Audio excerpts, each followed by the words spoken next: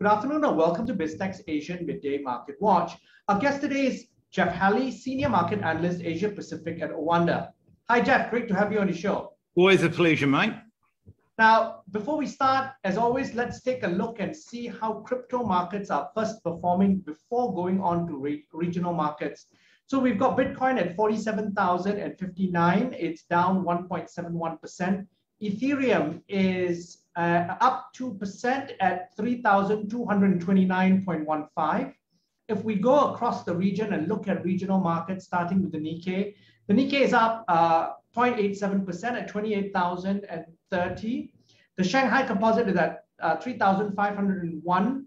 It's down 0.75%. The Hang Seng is down 1.43% at 25,174.17. ASX 200 is up 0.55% at 7,545.7. The Kospi is up 0.59% at 3,164.82. And closer to home, the SGX is at 3,058. It's down 1.41%. Rounding up the numbers, we've got Bursa Malaysia, which is at 1,601.38. It's up 0.71%. So pretty mixed bag, Jeff. Tell us why. Yeah, look, the China data has definitely impacted a number of the markets around the region. Bangkok, Jakarta, particularly Singapore, which has a high correlation to China. Yeah, Hong Kong and of course the mainland, Taipei, are all lower after we had softer, much softer services PMI from China today, suggesting that there's been some quite material impacts from the lockdowns that they had in July, or in August, virus-related lockdowns at ports and cities to contain the outbreaks, but also this ongoing regulatory clampdown that we're seeing now expand to what seems to be a new sector every single day. I can't keep up with them at the moment. Yes, and so today it's the gaming sector, isn't it? Because yeah, it was. Children under 18 cannot spend more than an hour online from Fridays, weekends, and holidays. Now that's kind of incredible. 3 hours, actually. 3 hours, is it? Okay. Yeah, so obviously some of the tech stocks are taking a beating on that one, but tax bills to Chinese movie stars, investigating margin brokerage operations in the stock market. I mean, the list goes on and on and on. There's definitely seems to be some sort of cultural change going on here in China, with the government pushing for a more inclusive society and I guess pushing back on some of these more capitalist tendencies and equalizing things out. Now, I don't have quite the right words for it, but it seems to me to be this is going to be a long-term process. It's not going to be a short-term process, and it will weigh, I believe, on valuations of China's stocks, but also it may weigh on growth as well, particularly domestic growth. And I think we're seeing that through those PMIs, and that's why we've seen much of Asia take fright today. Japan and Korea also fell after that data came out, but they both posted reasonably decent data points this morning, and so they've recovered the early losses to sort of follow the US direction.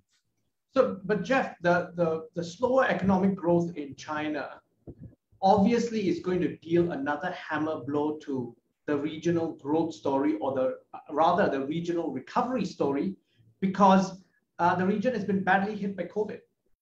Yeah, I mean, on the headline and in the short term, but when we look at the PMI for manufacturing as well, we saw that our export orders had basically fallen just below 50, which is contractionary. The data components, the sub-index components of that didn't make pretty reading either.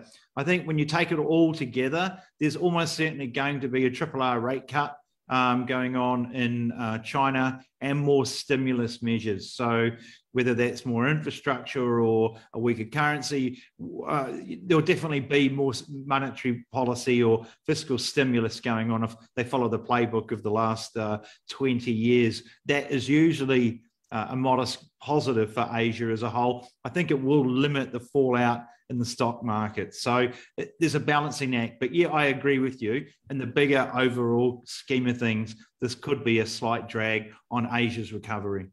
The other thing that's weighing in on markets, obviously, in oil markets in particular was Hurricane Ida. Now, it started off coming ashore at a category 4, but that risk has abated because it is now weakened to a category 1. What's your view on oil markets, particularly with the impending OPEC Plus meeting? Yeah, this one's a bit more opaque, shall we say, because the tropical storm it's become is going to dump lots and lots of water further upstate, which will then flow back through all of these oil producing and refining areas. So they could be in for a bit of a double dip Ida, if you could call it that. It's unclear now the extent of the damage, but I note that the Colonial Pipeline, which is a key pipeline in the US, has been partially restarted. Part of it runs from down in Louisiana and supplies aviation fuel and petrol to all of the eastern United States. So that's a positive. Look, I think that's why we've seen oil prices perhaps retreat slightly today. OPEC Plus, I think they'll look at Brent crude between $70 and $75, and that'll be their happy place. And they'll be comfortable that the market can absorb the extra 400,000 barrels per day. And the futures market still remains in backwardation. So despite the noise we're seeing at the front end in prices, that indicates that underlying real demand remains robust. So I expect them to greenlight an extra 400,000 barrels tomorrow, but I don't think it's going to push prices down. I think also the V-shaped recovery we saw in prices last week will give them some confidence that demand remains robust as well. Jeff, what should we be looking out for the rest of the week that will move markets?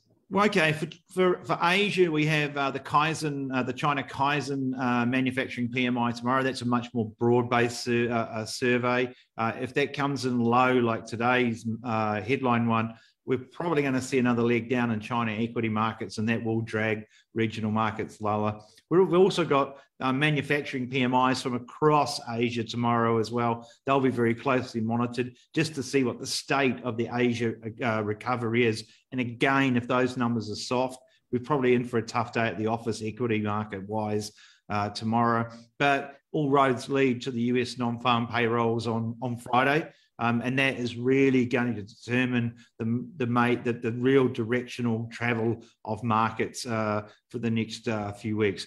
If we get a number above 1 million jobs, the taper tantrum will probably be back on. If we get a soft number below 600,000, 500,000, that's going to reduce those tapering fears, and that will be bullish for equity markets all over the world and asset prices in general. Jeff, thanks again for coming on the show. Appreciate your insights. Thank you.